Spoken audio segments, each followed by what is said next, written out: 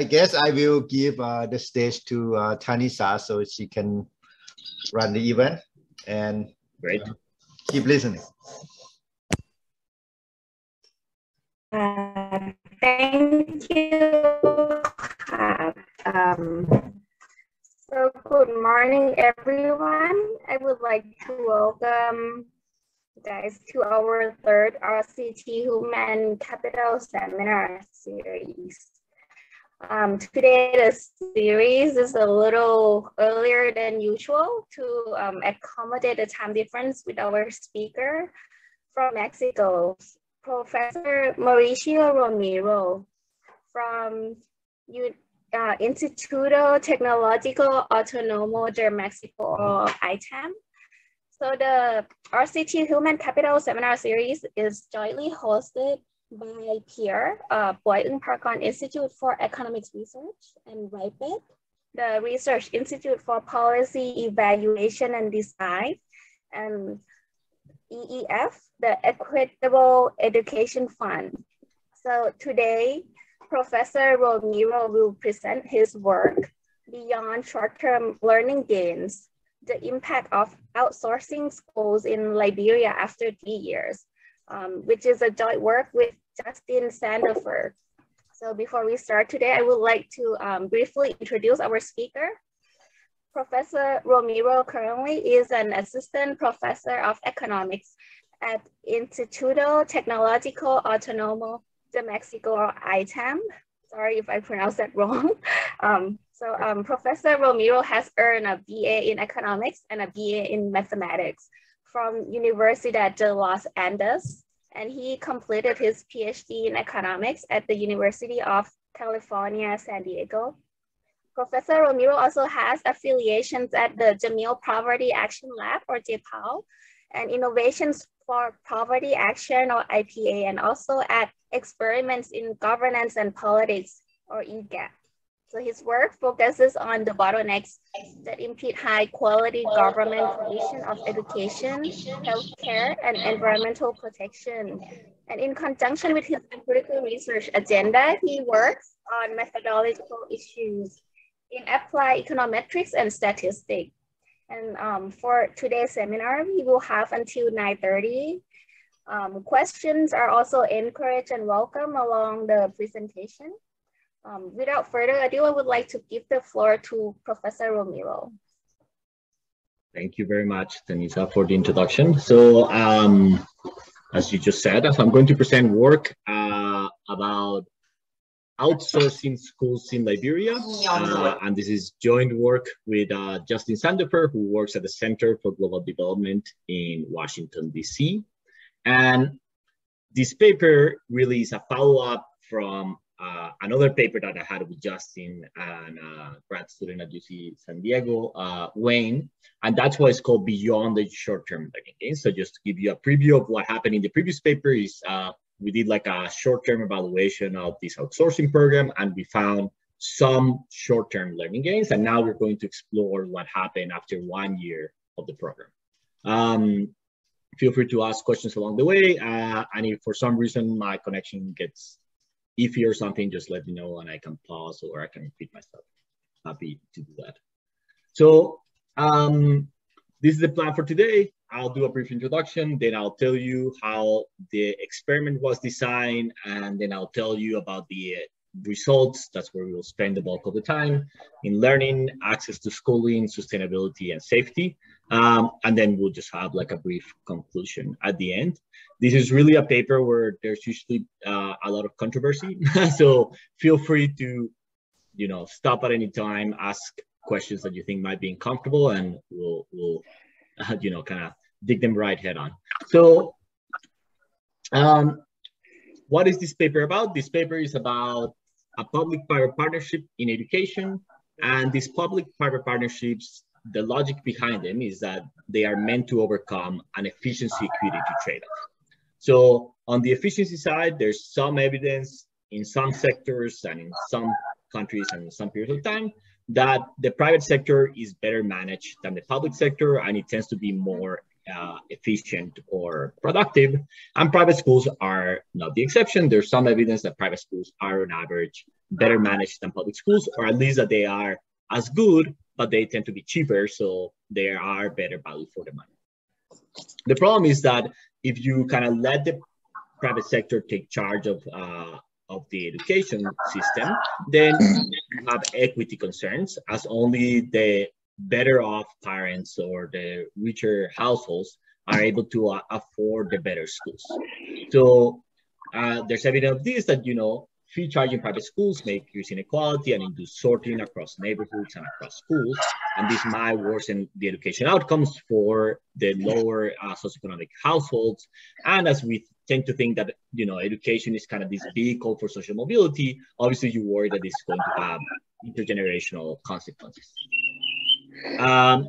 There's a second reason why you do public-private partnerships, and is to overcome financing constraints. So in many cases, governments just don't have the budget to build a road or build schools or even run schools.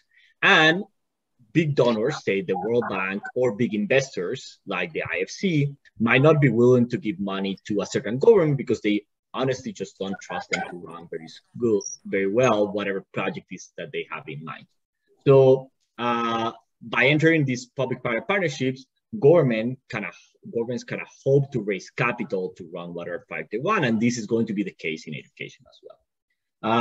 And obviously, this means that any impact that we're going to look like is going to be a mix of whatever capital they're able to raise and whatever efficiency gains or losses there are from outsourcing the management of the project to the private sector. Obviously, not everything is good in the land of public-private partnerships, PPPs. Why? Because these private contractors are going to have incentives, or might have incentives, to cut quality on anything that is non-contractor or non-monitor. And there's also a multitasking problem. So if you write a contract that incentivizes them to do well in, say, a learning metric in the case of schooling, they might do really bad in some other metric like, I don't know, like civic duty or safety or access or something else. So there are all these reasons why, you know, on the one side, public-private partnerships look great on paper, but there might be downsides, which essentially this multitasking problem and the non-contracted outcomes. So what was this project about? So this project was, at the time when it rolled out a few years ago, it was very controversial and it was all over the news. So the Financial Times kind of had this article saying, you know, is Liberia outsourcing education? Is it going to work? Sorry, is there a question, or I think just some background noise maybe? Okay. So the Financial Times had this article. The economists, you know, also call it a bold experiment in school reform to try to improve outcomes. Then the New York Times had this article saying, you know, Liberia, desperate to educate, turns to charter schools. Charter schools are the equivalent of a public-private partnership in the US for education. And then Vox even said that Liberia was outsourcing all its primary schools to a startup backed by Mark Zuckerberg. Kind of trying to add a little bit to the drama here. So all that is a little bit of, you know, there's some truth to all that, but there's also a lot of inaccuracies in all these articles. So let me just explain in a few words what the program was about. And the program was originally called Partnership Schools for Liberia. So we're going to call them Partnership Schools. Later, when the government changed, they rebranded the program to LEAP, the Liberia Education Advancement Program, but really it's just the same thing on a different label. So the program is going to consist of 93 schools that are going to be free for parents and for children. They are going to be non-selective, meaning that whoever's running the schools cannot select who they enroll, what children they take up into their school. They're going to be staffed by teachers on the government payroll. So the teacher, the head teacher, and everyone else who works in the school is going to be on the government payroll. And here's the big important difference. They're going to be managed by 8 private contractors. So this is where the outsourcing comes. So the private part in this public-private partnership is going to be the management of the school. The management loosely defined as whatever you do on a daily basis to manage your school. And that's sort of how it was written in the contract. So there's not a lot of details of like, what you need to take charge is like this and that. It's really, you manage the school and try to do as well as you can with this school. The school, you need to take the teachers from the government payroll. They need to be free and they need to be non-selective. In exchange for managing the schools, these contractors are going to get a $50 per student subsidy or payment, and they can fundraise as much money as they want for this project if they're able to. Yes, T. Hey, Mauricio, I mean, one thing when I read the paper, I was wondering, I mean, the principal is a government official. Yeah. Okay, now, how do management go with this principal? I mean, can you tell a little bit more of a story about that? Yeah, so I mean, I can tell you a little bit what I think happens in the practice, and then I have a little bit of data. But what I think happens in the practice is these contractors kind of go into the schools and impose, in a sense, like a method of teaching. So the method varies contractor by contractor. So some contractors kind of have tablets that they give to the teachers that have lessons plans that are very detailed. So the lesson plans kind of go like, you entered, like the little, I have seen them. They will say something like, you enter the classroom and say hi to the children. So you read that and then you're like, hi children. And then step 2, like, tell the children that today they're going to learn how to act. So it's like, okay, so today you're going to learn, and then the teacher just kind of reads off this very detailed lesson plan. And the logic here is like someone very smart designed the lesson plan somewhere, and this lesson plan is the best lesson plan in the universe, and it's going to work very well in a school in Liberia. Question mark about whether that's true or not, but that's the logic. In other cases, there'll be something, more low tech. So it'll be like just going to and giving the teachers kind of like quick refresher trainings or like pedagogic trainings on like how to improve their teaching abilities. In other cases, it will be like shifting the school schedule around. So it'll be like, oh, maybe we should do math in the morning and, English in the afternoon. Just kids are better at math in the morning, maybe. And in many cases, the management really was someone on a motorcycle from one of these private companies going around the schools, just making sure that kind of the teachers were there, the principal was there, and the teachers were in the, and the students were in a classroom actually being taught something. So it was a little bit of like upper level oversight of just kind of making sure that the schools were doing what they were supposed to do. So don't you have a resistance from the principals? And because somehow I think you cannot fire the principal, right? You cannot ask. That's absolutely right. So we'll see it in the data. So originally the first year, I think there was a lot of kind of, it was a new program. Everyone is always kind of excited by new things happening in their schools. And there was a lot of behavior change from teachers and the principals. So like they were more likely to show up. They were more likely to do a bunch of things. And I think eventually they figure out, wait, these people cannot really fire me. And they are not really paying me extra money either. So my incentives haven't really changed. And, that's not true for everyone. Some people have a lot of intrinsic motivation and then they'll, do more stuff. But I think for a lot of teachers, it was like, incentives haven't changed. And then they went back to the status quo.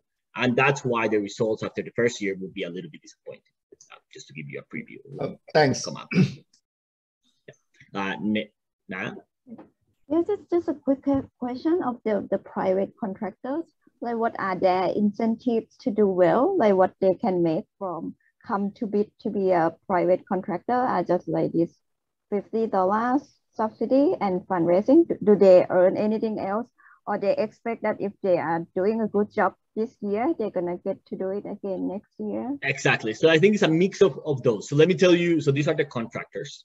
And let me tell you a little bit about each one of them and what might be their incentive. So there are 8 contractors. Is Rising Academy, YMCA, which is not the YMCA from the US, it's the Youth Movement for Collective Action in Liberia, but anyhow, the Street Child, then there's Omega Schools, there's Stella Maris, there's BRAC, there's More Than Me, and then there's Bridge International Academy. So out of these contractors, 3 of them are for profit. So Rising Academies, Omega Schools, and Bridge International Academies are for profit. So they literally, in their motives when they like founded the company, they wanted to earn money.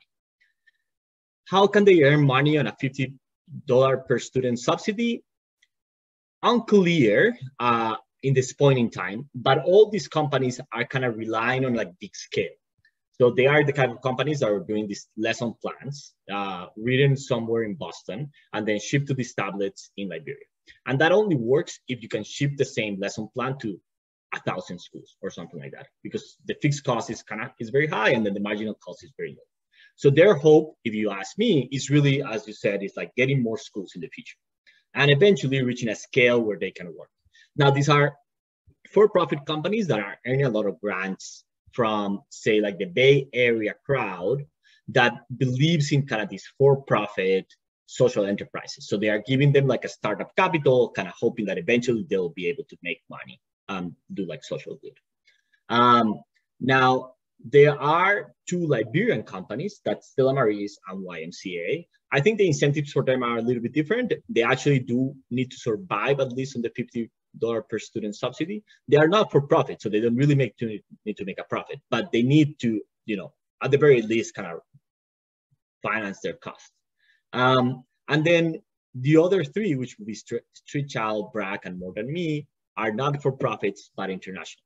So in their case, it's a little bit the same. Is they don't want to make money. And in some cases, they are like, look, I'll either bring money from like my global, you know, headquarters, or to like donors in Sweden or something like that, to fund schools in Liberia on top of this $50 per student subsidy. Now, the contract, funnily enough, didn't have any like KPIs, or they were very loosely defined. It was like improve learning gains, but it didn't have anything like, you know, children need to achieve X or you get fired or something like that. So in most cases, why are these contractors having an incentive to do well is a mix of intrinsic motivation, which I think is true for, say, like the BRACs of the world, which, you know, just kind of want to make the world better and is pure intrinsic motivation, and a mix of like, if we do well, we're going to get more schools, which is true for the for-profit companies and to some extent to some of the nonprofits. So I think it's a mix of the two, but the incentives are very, very loose, 100%. Great. Okay, so that's the brief introduction. Now let me tell you a little bit about the evaluation design, because it's an RCT, I mean, obviously this is an RCT seminar. It's going to be sort of straightforward, except for one detail. So first, let me just tell you what data we collect. So we're going to collect data from schools. So we go to the schools, we send a numerator there, it spends like half a day or like a full day with the principal, and they collect data on how the facility is looking, how do they spend whatever little money they have on their like school finances, and some management practices. So we take questions from the World Management Survey, and we ask, you know, to get a proxy of management quality. Then we have our own measures of like management quality, which includes anything from like literally just having like a school roster, you know, like a list of students with names and like phone numbers to which their parents or like where they live or like their age, just basic information. And you wouldn't believe, but this is not very common in Liberia. So that kind of questions that we're asking. Then we ask questions to teachers about sociodemographic characteristics, their qualifications, experience, and all those tests. Then we do classroom observations. So that essentially is a numerator sits through a whole class and records what's happening every 2 or 3 minutes. You know, is the teacher teaching? Is he spending time doing nothing? What are the students doing? That kind of stuff. Then we are going to do some interviews to students. That's going to be 20 students across all grades. I'll tell you more about the enrollment log in a second. And then we're going to do a gender-based violence survey. The reason that we included this survey is twofold. So one, Liberia has one of the worst kind of rates for child abuse in the world. That's going to be a consequence of the civil war that happened there. There were a lot of child soldiers and a lot of crimes kind of have perpetrated over time. And related to that, then 2 of these private companies were involved in sexual abuse scandals during the evaluation. They were not in schools that they were managing through this private-public partnership. They were on like schools that they were managing that were like purely private schools. But you know, you're worried if this is like a systematic problem in these companies that you should measure. So we're going to have something about sexual abuse. how data collection actually happened in reality. So I think this is a good moment to take like a sidestep and tell you a little bit about Liberia. So Liberia is, you know, every year, it depends a little bit on the year, top 3 to top 4 poorest country in the world. Let's just start with that. So, you know, think of like the poorest of the poorest in the world. Now, what is the history of the country? So back when the US was having a civil war, neither the North nor the South knew what to do with the free slaves. Even the people that were fighting for like no slavery didn't necessarily want these people to live in the US. So what they did is they went and bought a piece of land in Africa, which is Liberia, and then they shipped a bunch of free slaves back to Africa. But these people were not from that region of Africa. They had never been to Africa before because these were like the children of people that had been brought from Africa to the US, you know, 1 or 2 generations ago. And so they show up there, and ironically, they kind of form a colonial society where the free slaves are on top, and the local population that was already living there in that piece of land is becoming kind of like the colonized society. And over time, this created a lot of tensions. And eventually this spurred what is known as the First and the Second Civil War in Liberia. If you ask me, it's just one big civil war with like a short peace period in the middle. And after that, the country just kind of like went, you know, down and down and down the ladder of like income per capita and human development. And the consequence is after in 2005, when the civil war ended, the country had like one of the worst GDPs in the world and like almost no infrastructure. So this right here is the road between the 2 main cities in the country. So this is how the road between the 2 main cities in the country looks like. And as you can tell, it's essentially impassable during the wet season. So this is just to give you a little bit of a sense of like what we're talking about here. And that's why the schools, and like all the contracts here, are very loose. It's just very hard to do, you know, anything formal here, because like if you were going to write in the contract, like, you know, you need to do X and Y in the schools, the government doesn't even have the capacity to go and check that that's happening, because the schools are all over the country and the country has roads like this. So it's very hard to do any real-time monitoring.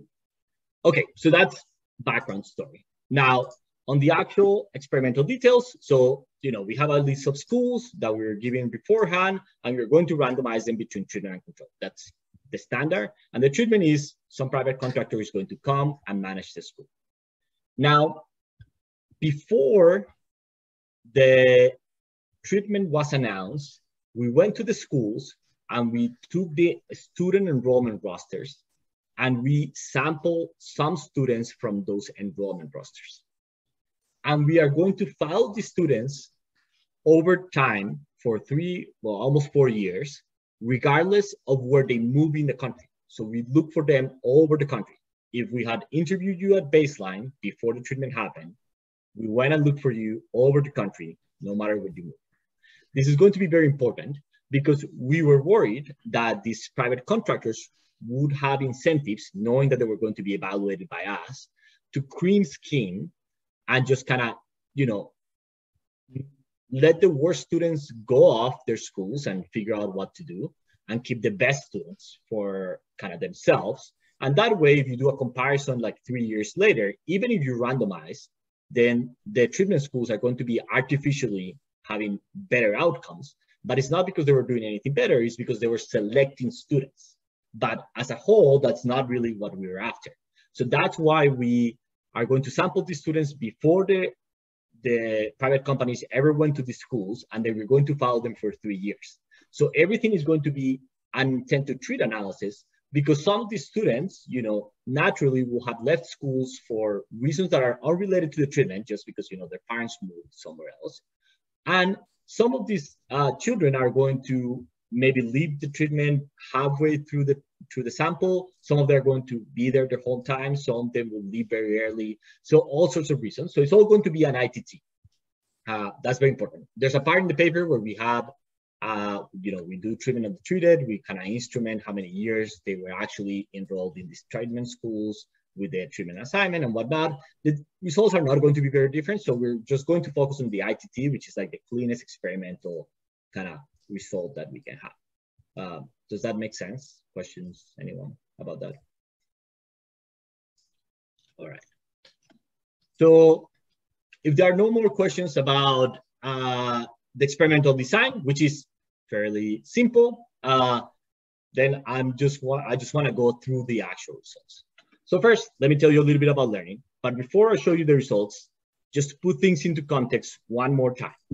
So this is a figure taken from the DHA surveys, those demographic health surveys done by USAID in a bunch of countries. And in those health surveys, they have a very simple measure of literacy where they have a card that usually says the name, has a question that says, what is the capital city of whatever country they are in? And if people are able to read that question and answer it, so they understand what the card says, then it's recorded as you know how to read. So it's a very simple literacy like benchmark. We're not talking about you being able to like read, you know, a complex newspaper article or anything like that. It's very simple. And then that's what I'm going to have in the y-axis is literacy rate measured by the DHA survey. And on the x-axis is the highest grade attained. And then I'm going to compare a bunch of countries that have like comparable data from these DHA surveys. And you can see, you know, places like Burundi and Rwanda, by the time children kind of graduate from primary school, so the time they're in 5th grade, most of them know how to read, which is great. This is sort of like what primary school is about, right? Like knowing how to read and do your sums. There are places like in the middle, you know, somewhere like Mozambique or Haiti or Tanzania where, okay, it's not great, but there's like a positive gradient that, you know, like over half of the people, by the time they have finished primary school, they know how to read. And then there's Liberia at the very bottom of this list, where by the time people finish primary school, less than 20% of them know how to read. So this is just to put into context how bad kind of like the education system is in Liberia and what the results are. So this is kind of like the base rate, and this is what these private contractors are trying to improve. So first, let me tell you something very quickly about teacher practices. So like, you know, what actually changed in the schools that could have impact test scores, and then we'll talk about test scores. So first of all, these treatment schools, LEAP or partnership schools, are more likely to be open and have more instruction time. So there are going to be a bunch of graphs like this. So let me just explain you how these graphs look like. So there's going to be one bar for the control, one bar for the treatment, each with a standard error, and kind of like, you know, if these confidence intervals don't overlap, you can think that the difference is statistically significant. Obviously, there's a covariance there that we need to worry about, but like just like visually is almost the same. So the control is going to be the blue and the treatment is going to be the orange. And then, for example, if you look at the percent of schools that are in session during a surprise visit. So what does this mean? We send a numerator during our regular school day. So, you know, a Wednesday at like 11 a.m. or something like that. Regular school day during school hours, they show up and they do a very simple check of whether the school is open or not. And, you know, in 80% of the cases, control schools are open, which means roughly 1 out of 5 days in any given day, in any given week, control schools are closed. So just 1 day a week, schools in Liberia just don't seem to open for random reasons. The treatment, you know, improves things and goes up to 90%. Doesn't go all the way to 100%, but is much better. And then they also have longer hours of instruction per week. So again, we have our numerator show up, they record kind of like the timetable, they make sure what time children get to the school, what time they leave, how many times they actually spend in class as opposed to research or something else. And that goes from about 20 hours per week in control schools to about 25 hours per week in treatment schools. So these schools are more likely to be open and have more hours of instruction per week. So children are essentially just getting more instruction time. This goes further because we have a second check. And again, when the numerator shows up randomly on a random school day, a surprise visit, they record what is the teacher attendance. So we know every teacher that is supposed to work in the school because we have, you know, who's on the government payroll. And we check, you know, if Mauricio is in the government payroll for school A, is Mauricio actually on school campus? And if he's on school campus, even if he's drinking tea, we're going to say, okay, fine, he's at work. So less than 50% of teachers in control schools are on school campus when they are supposed to be working. So half of the people are just off doing something else on a regular school day. That goes up a little bit in treatment schools, and this goes back to your question, T. So when we were looking at this same statistic, for example, in the first year, this was very different. But I think teachers after a while figure out, oh, they can still not fire me, even if I don't show up. And then went down, and it's no longer statistically significant. Just to clarify, Mauricio, so this is the data after 3 years.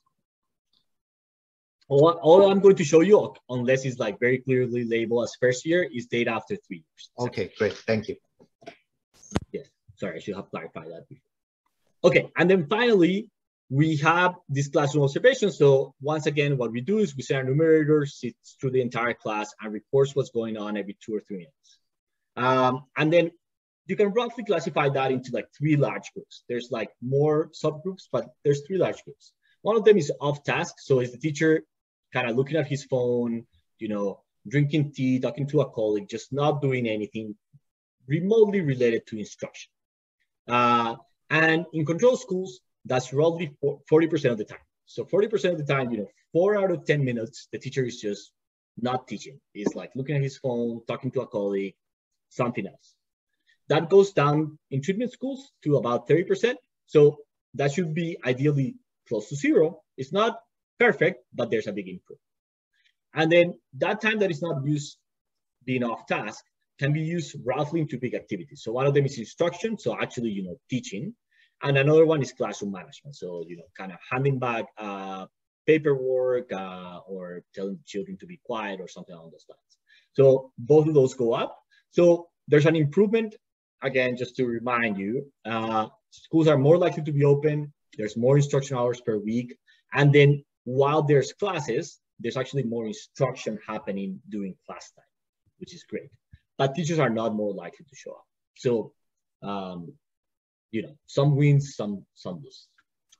Okay, so that's kind of like what happens, you know, what is the actual changes in the school. Now let's look at test scores. So first, I'll show you what are the results after 1 year. So this is what we had looked at first. After 1 year, we went and measured a bunch of things. And we had seen that test scores had increased by about 0.18 standard deviations after 1 year. That's in English, math. We didn't see any change in abstract reasoning, which is expected. You know, more changing that is much harder. And then a composite index of English and math also improved by roughly the same amount. So great, there's some improvement in English and math after 1 year. So what happened after 3 years? Originally, everyone expected this to keep going up, right? Like if there's these changes in like teacher behavior and like what's going on in the classroom and like how likely schools are open and that accumulates over time, you expect learning gains to improve.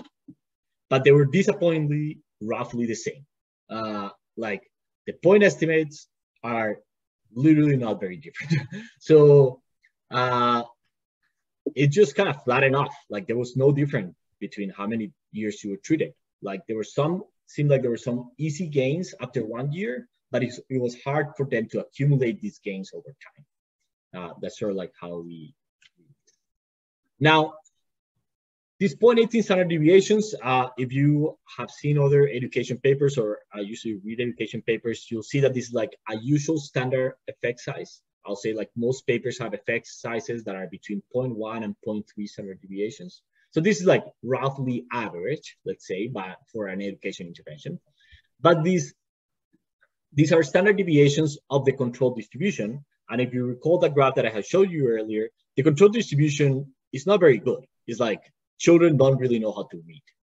So we're going to try to translate this kind of abstract metric of 0.18 standard deviations to something that, you know, the average policymaker can understand or that actually means something in real terms for children. And we do that by looking at how many words per minute children can read. So here I'm showing you how, you know, the words per minute in 1st and 5th grade, the children that were originally in 5th and 1st and 5th grade, so 3 years later, so they should be in 4th and 8th grade, if they have advanced normally, how many words per minute they know how to read as time passes. So baseline is at the very beginning when we collect the first data, midline is after 1 year, and then end line is 3 years later. So this is the share of students that can do like different things like 0 words per minute, different ranges. And on the right, we have the means. So you can see the control mean is roughly the same, for example, in first grade at baseline. And then the treatment mean goes up a little bit and goes up more than the control. So that's the treatment effect. And the treatment effect is roughly 3 words per minute. So children are going from reading about 10 words per minute after 3 years to about 13 words per minute. This is very low. You roughly need to read about 65 words per minute to be considered fluent in English, at least. And children in first grade that were in first grade originally and then in fourth grade a few years later, know how to read 3 more words per minute. But in absolute terms, that's nothing. That's very far away from the benchmark of actually knowing how to read. And then the children that were in 5th grade originally and will have been in 8th grade 3 years later, they can read, it goes up from about 25 to about 27 words per minute, or 28. So again, it's 3 words per minute. It's not huge and is very far from the benchmark. So these point standard deviations in this particular case are just not that great in absolute terms. It's unlikely, put in a different way, that these treatment gains are going to dramatically alter these children's life. I mean, I might be wrong. We might do an impact evaluation 10 years from now, and I might be telling you that this is the best program in the universe. But at least at face value right now, it just doesn't look like this is going to have a huge impact on children's life. Fine, so that's the test scores. And then we have these 8 private companies, so we can look what are the learning gains, are the difference between these 8 private contractors. And what we see is that there are big difference. There are essentially a group of 5 providers that achieve some decent learning gains. That's Street Child, Bridge, YMCA, More Than Me, and Rising. Those are learning gains of about 0.4 standard deviations. And then there are 3 contractors, that's Tamaris, Omega, and BRAC, that achieve learning gains that are essentially 0. Now, something important, going back to what are the incentives of these companies, is that there's not a lot of difference depending on the characteristics of the providers. So there are 3 private providers. Remember, those are Rising, Omega, and Bridge International Academies. So 2 of them had large learning gains, and 1 of them has very disappointing results. If you kind of split them by, are they Liberian or are they foreigner? So the Liberian institutions are YMCA and Stella Maris. YMCA has good results. Stella Maris has very disappointing results. So that doesn't seem to be very different. If you split them by, do they use technology heavily in their classrooms? That'll be Rising, Bridge, Omega, a little bit of BRAC. Again, there doesn't seem to be a lot of patterns. So at least at face value, I mean, obviously these are regressions with 8 data points.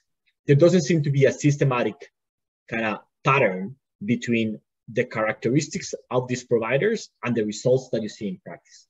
So my takeaway from this is it's very hard for governments, the public sector, to select who are going to be good partners for public-private partnerships ex ante. You kind of need to experiment with them, and then eventually they don't work well, kind of cut down their contracts and then just expand whoever's working well. So, Mauricio, yeah. Sorry. So looking at the data that you collect, I mean, just to ask for motivation. So I guess the original plans must be like, you want to understand which characteristic that drive this, right? Because you collect a lot of, function, like how many books, technology, you do observe classroom or not, but I guess it's disappointing like many other studies, including my own. When people ask what the key indicator, the honest answer would be no idea. No idea. You're absolutely right. Yeah, exactly. So we collected all this data, and I don't have the graph here, so I'm sorry, but we even kind of, for all these other outcomes that we have, so the way that the experiment worked is we had a pair-wise randomization. So each treatment school has its own control school. So we can look at the like pair level, what are the differences?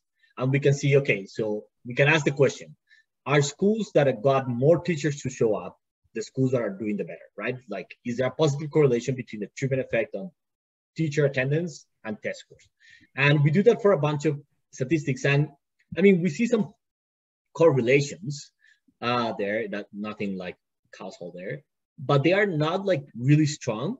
And if you look at kind of the figures, like the scatter plots, they look really kind of like all over the place. And even the contractors don't have like very systematic things on all these other margins. So like, for example, Rising will have like a school where all teachers are showing up now. So like teacher attendance, the treatment effect is very large. But then on some other school, there's no effect on teacher attendance. Do you know what I mean? Like, it just seems like the management practices are also not very uniform across the schools. So it's very hard to draw any systematic patterns out of this, which again, yeah, it was very disappointing. We spent all this money collecting this data and it was like, all right, so that's learning. So treatment effects on learning. Now, we also had to ask the question whether these private contractors had an effect on access. Were they actually making it more likely that children show up to school? There's a reason why this is important. So again, going back to context. So this is the representative data from the National Health and Family Survey. And this is showing the proportion of children in different age groups enrolled in different type of schools. So for example, you know, just looking at like the bar for 8-year-olds, that's saying that about 60% of them are enrolled in early childhood education, that's orange. Then, you know, about 20% of them are enrolled in primary school, and about 20% of them, that's the missing up to 100, are just not enrolled in any school. So this is showing both how many children are not enrolled in school and how many children are enrolled in different types of school. So a few things to note out of this graph. First, while most of the world has kind of nearly achieved universal education at the primary level, most of the world, that's not the case in Liberia. Over 20% of children, you know, that are in primary age groups, so like from 5 to 12, are not in school. And also very importantly, you'll see the huge share of students that are well above kindergarten age that are in early childhood education. So, you know, again, going to like the 8-year-old, about 60% of them are in what, I don't know how that'll be called in Thailand, but like in what it goes before first grade. So like kindergarten, nursery, I don't know what other words are out there to call this, but it's like whatever happens before formal primary education starts. That's huge. And again, this is a consequence of the Civil War, because there were all these child soldiers that were fighting in the Civil War. They were, as soon as the Civil War ended, they had been out of school for a very long time. And then they tried to enter the schooling system, but they were too old or they were older and they had no formal education. So they had to start from like early childhood education up.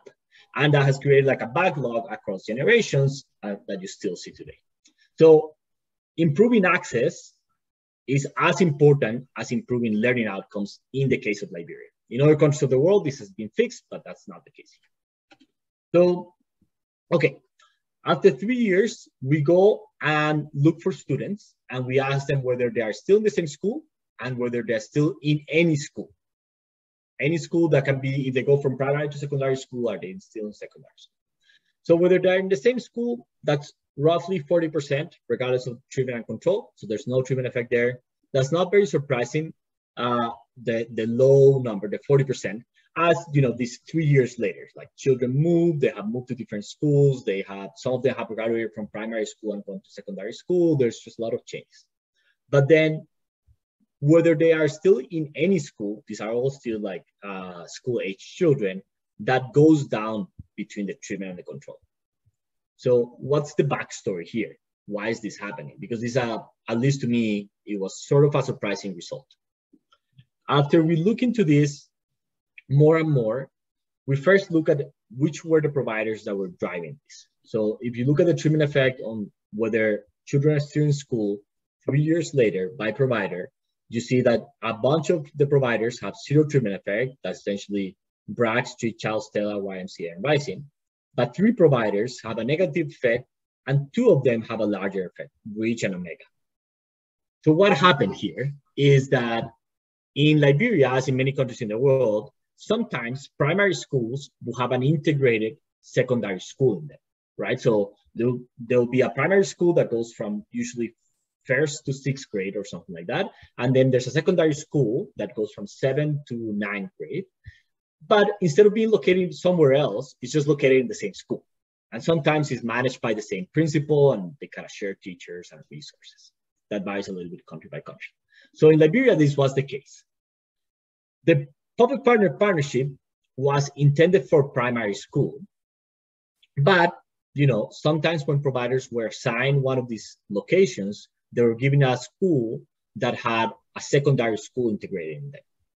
Now, Liberia is a country where, you know, it's understaffed, like the schools tend to be understaffed, like there's not enough teachers for every grade. I mean, the usual problems that happen in poor countries.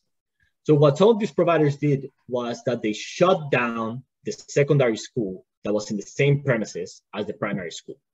That way, they could use the teachers from that were teaching secondary grades for primary school and improve the resources for the school, for the grades that they were getting paid for, essentially.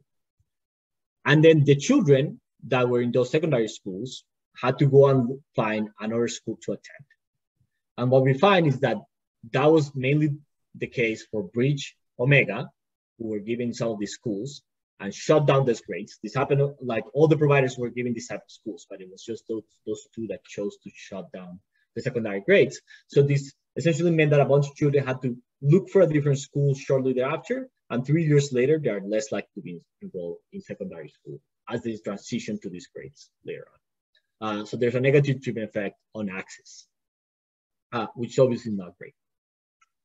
Now, then we ask about sustainability. So, you know, is this program sustainable? Like in the long term, is this something that the government can afford? So here we are just going to look at how much money are these providers spending per child. And this can be separated between what we're going to call variable costs. So, you know, is this something that increases proportional to the number of students, maybe linearly, and a fixed cost, something that, you know, you can have twice as many students, twice as many schools, and it wouldn't change. And remember that these providers were giving $50 per student. So there's some providers, Street Child, Omega, YMCA, BRAC, that roughly stay within the $50 that they were giving to them. Then there's Rising, who started with this really high cost, but as it gained experience in the country, it will manage to lower the cost to $70 per student. So like very close to the government benchmark. Then there's More Than Me, who was just spending $250 per student throughout the whole time. And then there's Bridge, who started spending over $600 per student, then $200, and then $130. So some of these contractors are actually going to be sustainable in the long term for Liberia, but some of them are not. And also, when thinking about the treatment effects, think that, you know, someone like Bridge was spending over 4 times as much as the public sector was spending. So whatever effects you're seeing in learning is a mix of, you know, they are doing something different in management, but they also just have a ton of more resources. But the same is true for More Than Me, who's spending over 5 times what the government is spending in the schools. And then, you know, eventually all the other providers are spending a little bit more than public schools, in like someone like Rising, but not a lot more. So this is also something important to take into account. So some of these providers, you know, unless people in donors and people in Silicon Valley and elsewhere keep funding them forever and ever, they're just not a sustainable solution for Liberia because the government cannot spend or not pay them as much as they're spending in their schools. And then finally, safety. So we're going to look at 2 aspects of safety. One of them is corporal punishment, which is banned in Liberia, and the other one is sexual violence. So corporal punishment, we just ask students directly, you know, have you ever been hit by your teacher? Yes or no? So in the control group, about 50% say they have never been hit by a teacher. Depending on the country, this sometimes is shocking because, you know, half of the students are saying that they have been hit by the teacher. Like this, for example, used to be very common in Colombia, where I'm from, in the generation of my parents. But like, if you were to show this number to, say, my friends who have kids in schools in Colombia, they'll be shocked. They'll be like, no way that half of the people are, the children are being hit by teachers. This is just not okay by the social norms of the country right now. Now, this rate is a little bit higher, meaning less corporal punishment in treatment schools, but it's not like it's going all the way to 100%. So a lot of these providers are international. They have international standards. They are US companies or UK companies or from Sweden, and they are bound by the laws of those countries. And it's not like corporate punishment goes down to zero. So it's less common, but it is not bound by international standards right now. And then we ask about sexual abuse, violence.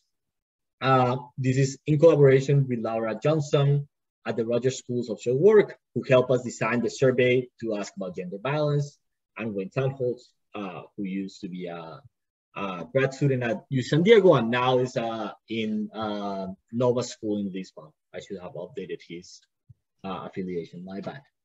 So again, the background is that there are widespread reports of sexual violence in schools in Liberia. So there's a sample from 2018 where they interviewed over 800 girls, and about 36% of them claimed that they had been sexually abused by someone in their school recently.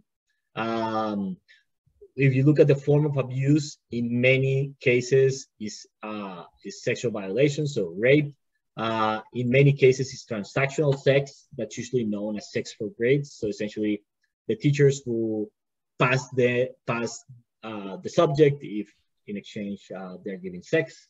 And again, there was an incident with two of the providers, More Than Me and YMCA. These incidents were not in schools managed through the partnership, but you worry that there are systematic problems. So there was essentially no impact on sexual abuse cases. We asked about 3 types of sexual abuse, mainly first, whether they have been improperly touched in their private parts without their permission, then whether they have been, whether they have had sex with teachers. Since all these are minors, this is statutory rape, but we asked them if it's consensual, and then we asked them if there's forced sex, if the sex was forced, so if it's a pure rape. So, around 8% of children claim that have been touched inappropriately by their teacher. About 4% of them claim that they had sex with their teacher, and about 3% of them claim that they have been sexually abused by a teacher. And there's no difference between treatment and control. Now, this doesn't, there's no increase, so there's like no positive or negative treatment effect, but I see this personally as a failure of the program. Again, these were a bunch of private contractors. Most of them were international. They are bound by international law or like the law of whatever country they were founded in. And they have standards that are very similar, or they have like company standards that are bound by the social norms in their home countries, where sexual abuse is, zero tolerance. And still, 4% of children are claiming that they have had sex with a teacher recently.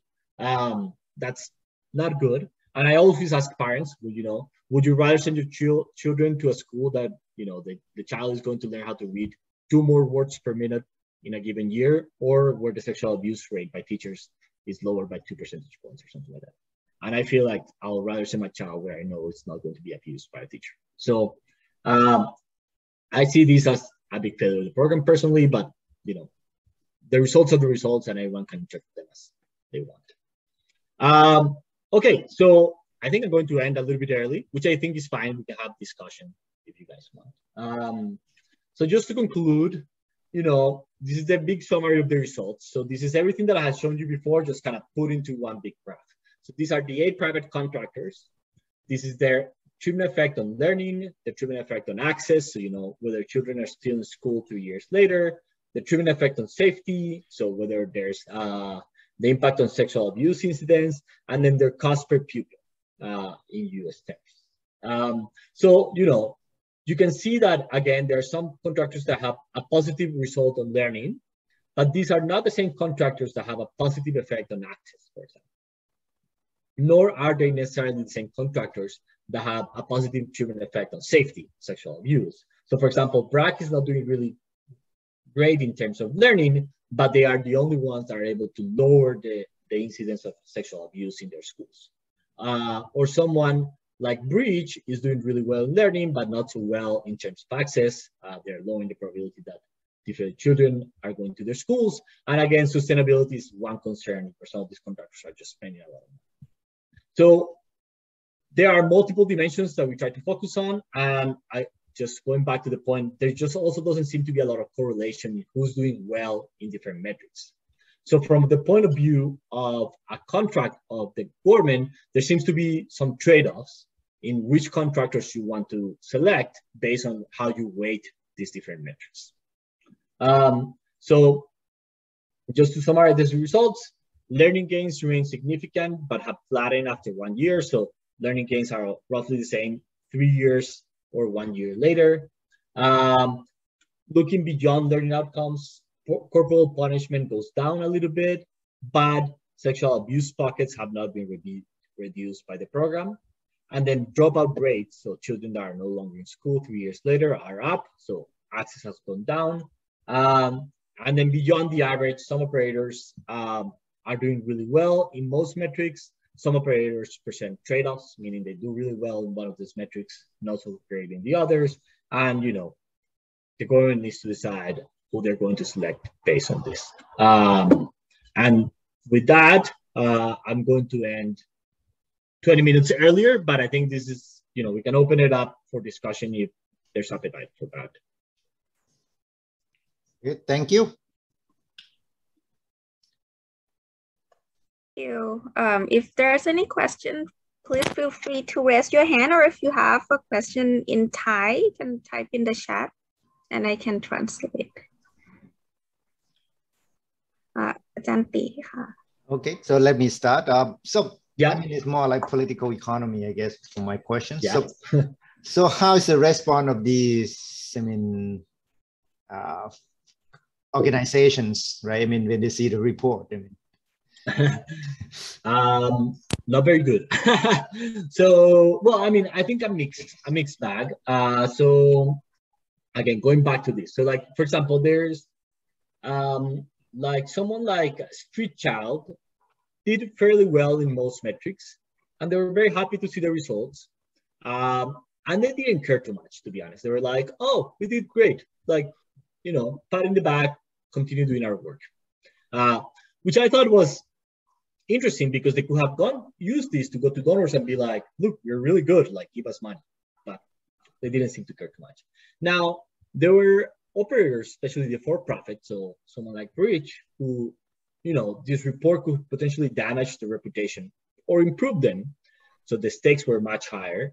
I mean, there was a lot of animosity online. So, I mean, you can go back and like dig the Twitter fights that we had with them, but they were calling us liars and that we were, you know, dishonest for doing this RCT this way because we, you know, they were never told that we were going to look at access and other things. And there was animosity. In the end, I think they, you know, Justin and I are like two academics sitting in our offices with like no PR offices. So like it's us tweeting. They have like a PR machine because some of these companies are like multi-million-dollar companies. And I think in the end, they were able to spin the results favorably, no matter what. So. Okay, well, I mean, so also another practical question is like, I mean, for me, we don't need and we should not tell them everything we're going to measure, right? I mean, I don't know if it's that. No, I agree. I mean, as a scientist. That was the whole point. I mean, so as we told them, like the whole point why we went and like took the students before you had any chance to like mess with the enrollment rosters and all that is because if I tell you I'm going to measure A, you'll like focus on A. I am, you know, roughly going to tell you I'm going to measure the impact of these, right? And, you know, broad welfare of children, you know, broadly understood. And yeah. It's a good lesson. Thank you. Yeah, but this was a complicated evaluation. And you're right about asking about the political economy because some of these companies, again, they are, I mean, I don't know if multi-million-dollar company is the right way, but they have received millions of dollars in grants, like some of them. They are large grant donor recipients. And like, you know, if there's a report saying, oh, look, this other company who's spending half of your money is doing much better, you can imagine some of the donors kind of steering away from where they're funding. Some of the donors might actually double down and say, no, I actually believe in you guys. And that is some of the Twitter fights that we had online were actually with the donors of some of the companies that wanted to defend them. And I don't know, I never been in anything that was so contentious, to be honest. There were 3 years that were very stressful in my life. Yeah, I would be wondering, I mean, that there's no someone or some academics or some people in the government or in the international bank that tell you guys that, hey, don't publish the name of the organization. So there was a lot of contentions about this for a little while, but here was the deal. We were thinking of publishing this with like operator 1, operator 2, operator 3, just like blank names. But each operator had a number of schools that was different from each other. So like one operator had 30, another had 25, another had 23. So if you're anyone who knows the program, who is the people that will care about this, can figure out who's who by looking at the size of the standard errors, essentially, because they are proportional to the number of schools. So you can figure out, oh, the one with the tiny standard error must be breached because it's the one with the most schools. And then the next one must be, and so on. So we actually discussed this with the IRB board for a long time, and they agreed that it was fine to release. I mean, they were like, these are public companies. This is public information. They're participating in a public program. Like, this is not private information from like an individual or something like that. So, yeah. Wow, I salute you. Thank you. Yeah, I will say that one of these companies called Michael Kramer, who was the advisor of my advisor, to have my advisor call me to tell me that, try to put pressure on like results being spin different ways. So they have influence. But in the end, I mean, I should say also, by the way, Michael Kramer and my advisor both said, publish the science, you're doing an RCT, treatment versus control. There's not like that much, like, what are you going to do here? Like, it's an RCT. So, yeah, kudos to them. Great.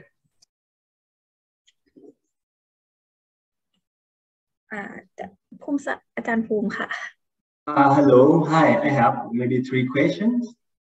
Thank you for your presentation. It's very, very interesting paper. And as we discussed before, I think it's very, like, in terms of political economy or in terms of maybe like the policy is very interesting. So I want to have, my first question is like, from your finding, it seems that different operators maybe perform differently. I wonder, like, whether these results or whether there is any official evaluator of the program, maybe by different evaluator. From my understanding, I think like your research is more like it's not the official evaluation of this program. No, I was the official evaluation of the program. So again, just before your next question, just to give you a little bit of because this is going to be a long answer. So the story behind the evaluation is the following. So one of the companies, I won't disclose the name of that one, convinced the government of outsourcing all of its primary schools to them, essentially creating a private monopoly of the education system. When the UN and the World Bank heard about this, they were like, they put the cry in the sky. They were like, you cannot do this. So they like called the Ministry of Education. They were like, hold the plan. And, the negotiations between them were like, the ministry said, look, I don't have the money to run schools and these people are going to bring money. So it was like, okay, fine. Let's try it out as a pilot. So we'll bring more contractors, have like an open bid. Some people will bid for different schools and have an evaluation. So I'm the evaluation that came with that negotiation. I mean, it was an independent evaluation, but it was like the official evaluation. I see. Yeah. Okay. So yeah. So from the paper, it seems that, I mean, regardless of the results, the government or the donor still like fund this program anyway, right? For the S provider. I mean, I want to know, like in practice, do they have the plan to maybe change the provider or to terminate some or to have terms limits of some maybe underperforming even provider? What happened in practice was the following. So the evaluation happened. We presented the results. We said, look, these guys are performing well. These are not, like, here's, kind of like this figure to the government. And someone who was funding the whole project was funding it because one of the private companies was there. Mm-hmm. So they said, and it was one of the private companies that was not doing so well. So they said, if you take that company out, I'll take the funding for the whole program away. Oh. So they kind of held the government hostage in a sense to the funding. And then the government expanded the program. Mm-hmm. So these schools are still being treated. It expanded the program. So there are, like, I think up to this point, 150 more treatment schools that are not part of the RCT. And it expanded it not along the lines of who's doing better in these metrics, more along the lines of who is able to provide more funding for the country. Hmm. I see. Yeah. Very interesting. Yeah, I can go back to the political economy of this program. You kind of imagine that, you want private donors to fund education system in Liberia. That should be their goal, like, if they want to do some good. But they are choosing ex ante who are the winners, who are the companies that they want to back. And that is leading to all sorts of, like, weirdness. Okay, thank you. Maybe to detailed question. So I wonder about the access.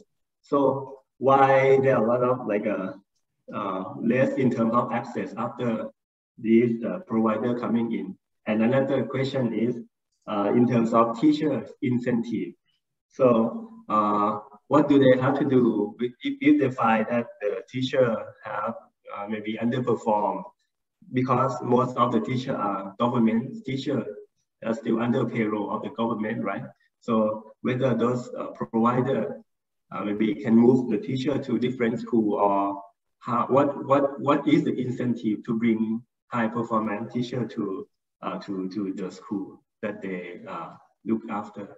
Yeah, it's my question. Let me start backwards with the second question. So as we were talking about, like, there's not a lot of incentives for teachers. Teachers figure out after a while that they cannot get fired.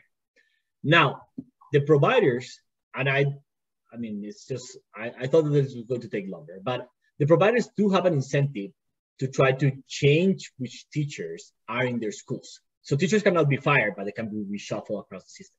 And indeed, that's what they were able to do. So they went and look for the best teachers in nearby schools and lobby the government to shuffle teachers around, so they got the best teachers and kind of send the teachers that were not so good in their schools to other public schools. So that kind of make nearby public schools worse, and they make their schools better. If you think, I mean, and this is measured in terms of, like, we did a test to teachers in terms of teacher knowledge. So teacher knowledge is higher in treatment schools and it's lower in control schools. And this is all due to this reshuffle. So the teachers don't really have an incentive to do much different, but the providers have an incentive to do the reshuffling, and they are doing it indeed. And that's part of the sustainability point in the paper. I mean, in the presentation is not, because this is making the providers better, but it's not making the education system better. It's just reshuffling the resources across treatment and control schools. So it's not much better. Now, the other question was about the access, right? Yeah, yes. So the access, we later go and split this by reason why people leave school. And it seems to be driven by two things. So one of them is pregnancies. So in Liberia, if a girl is pregnant, theoretically, she's not allowed to go to school until she has the baby. I'm not saying, I don't know if this is good or bad, but that's just the law. And we don't think that the program is causing more girls to be pregnant, but maybe the providers are kind of sticking more to the letter of the law and keeping some of these girls out. We are not 100% sure, but we're just seeing that when we ask children, why are you not longer in school? A lot of them are saying it's because I'm pregnant. Well, a lot of girls are saying. So that's just like one reason that we're thinking of. And then the other one is, children that are transitioning from primary to secondary school. So it just seems that transition is much less successful in the treatment schools. And I think this has to do with the fact that they shut down these kind of secondary schools in the places that had primary and secondary schools in the same building. Okay, thank you. Just a quick question based on the access that you said that because some of the students drop out, but for the test score, are you still follow to test those students who drop out from school? Yes, exactly. So these learning gains or these treatment effects is a mix of like some students were in the treatment school for 3 years, some of them were for 2 years and then dropped out, some of them were in a treatment school and then changed to a control school. And this whole ITT. In the paper we have, we instrument how many years they were in the treatment schools by, and the results are slightly different, but not like super different. And it's just so complicated to explain that instrument that we just prefer to present the ITT results. Okay, so you said that the what we see that year 1 and year 3 are the same. Year 3 also include some children who already drop out, exactly. But even though you exclude them, the results are not much different. The results are not very different, exactly. Yeah. It's not like you see, this big jump. So it's not driven by kind of children going out. The flatness of the learning gains. Yeah, exactly. Okay. Thank you.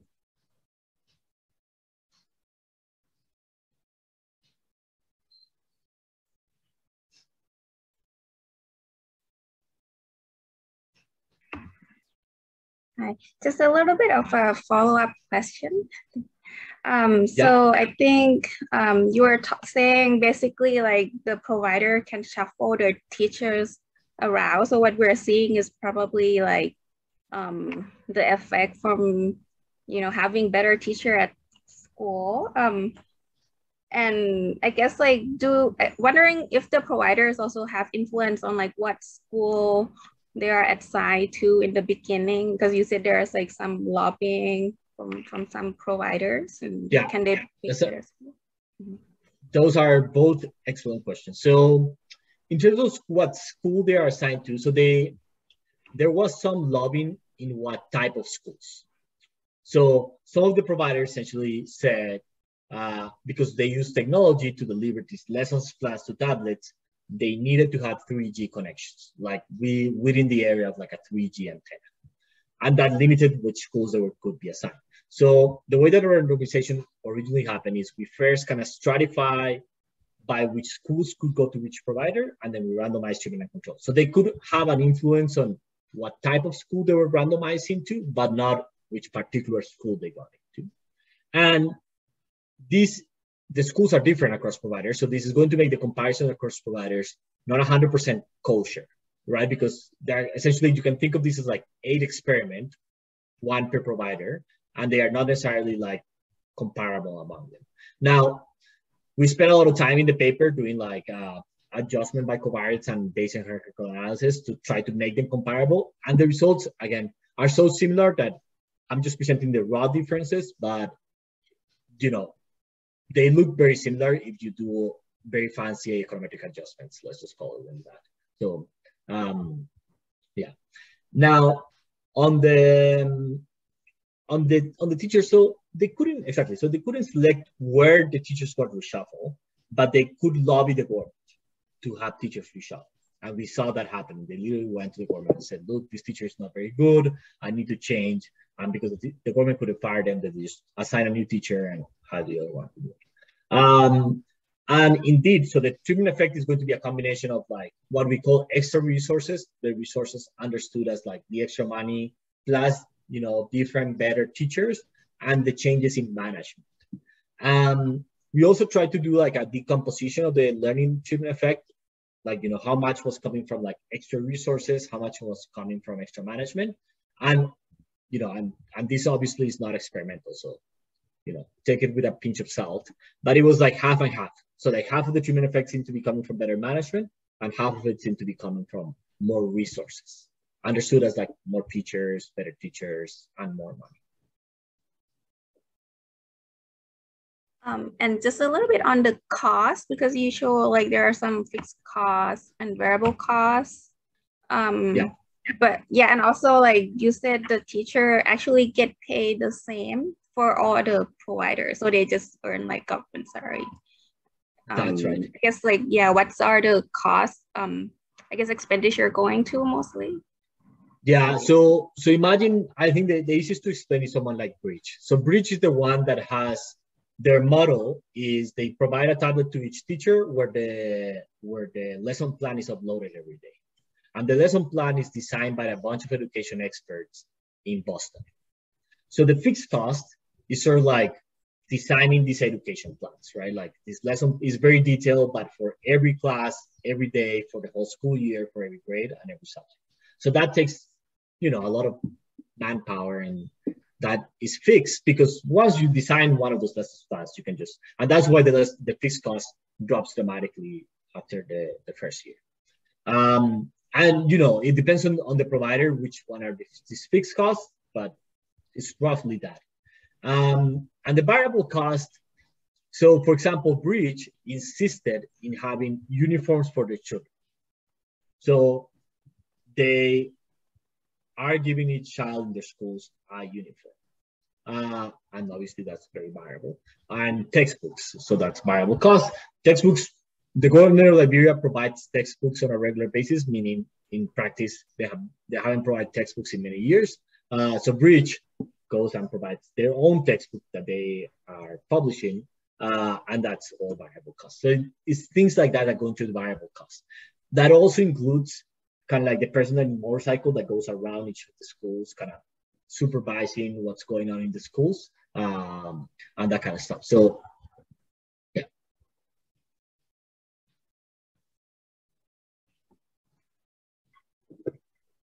So, and I think we have a few more minutes. If anyone has more questions.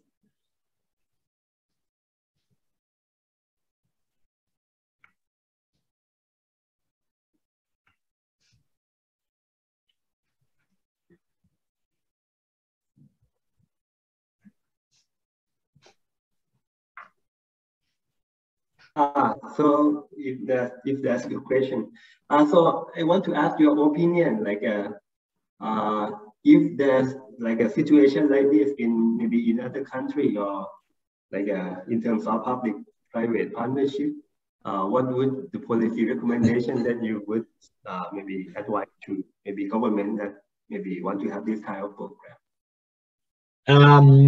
Look, I walked into this program being your typical economist, thinking that this was going to be great. Like, you know, the private sector has better incentives. So, you know, yes, there might be some multitasking and contracting issues, but in education, that those shouldn't be too big. That was my thinking, walking into the project. And I walk out of the project thinking, look, if a government is not able to provide education directly, or whatever service we're talking about, you have, like, there has to be a very specific set of reasons why you think that that same government is going to be able to manage the private contractors that are going to provide that service under the public-private partnership better than is able to provide the service directly, right? Like, you're doing the public-private partnership because there's a government failure. The government is not able to provide the service directly, so you outsource it. But it has to be a very kind of specific government failure for you to think that you're going to be able to manage the private contractor better than you're able to provide the service directly. So, like, I just think that those, like, there might be instances where this is true, but in general, I don't think this is true. Like, I think if you're not able to provide the service directly, like, why would you think that you're going to be able to manage the private contractor? That's my general thinking these days. So, like, maybe there are cases in, you know, specific industries in specific countries and whatnot. But I think in general, I don't know. I'm skeptical. I mean, just for discussion, I mean, compared to the voucher in India, right? I mean, of course, there are two things. I mean, voucher is more like free. I mean, there's a lot of choices that parent can make, and here there's a restriction about, I mean, choosing teacher and principal. That's still, I mean, for me, it's still a big question mark.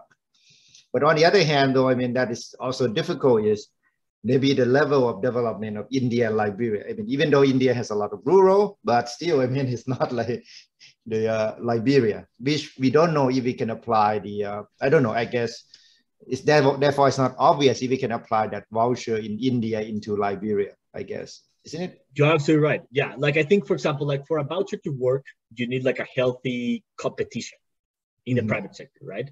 Otherwise, you're giving parents money, but they cannot really spend it in a market, right? The whole idea of giving the voucher is you give them money, they spend it in a market, and market does its magic, and things are great. But you need a healthy market for that to happen, and I just don't think Liberia would have that setting.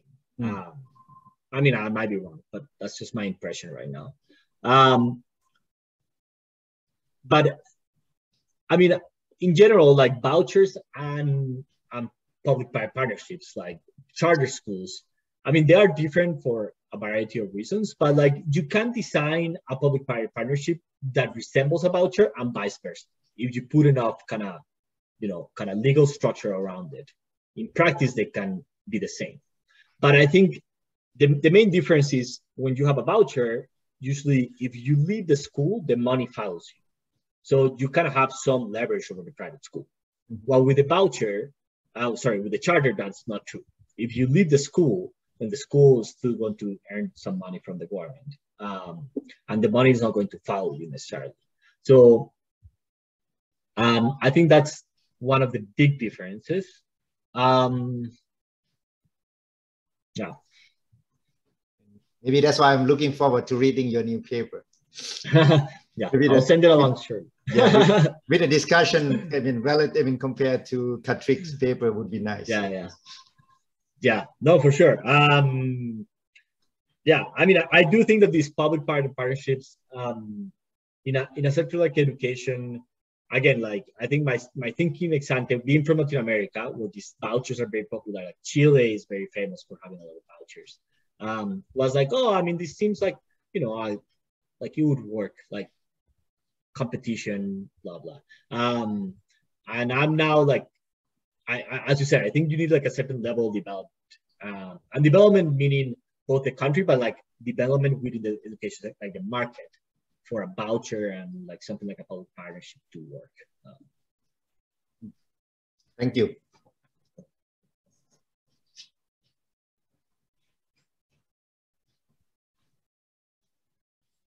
Thank you. If we don't have any more questions, I would like to end the presentation today.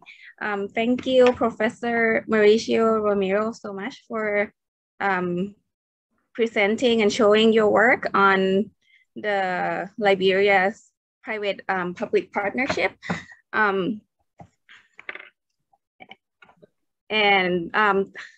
Yeah, we look forward to reading your next paper. Thank you for sharing a lot of insights on this like research and, a lot of like results that might not always be like what we hope for.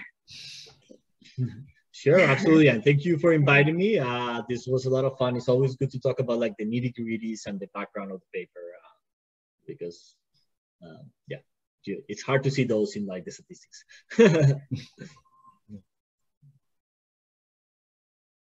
Thank you. Okay. Thank you very much. Thank you, everyone. Thank you. I hope to see you all in Bangkok soon. Nice. I couldn't hear you. I'm just saying that I hope to see you all in Bangkok soon. Oh, okay. Yeah, we hope to. Thank you. Okay, bye. Bye. Thank you. Thank you everyone. ขอบคุณครับทุกท่าน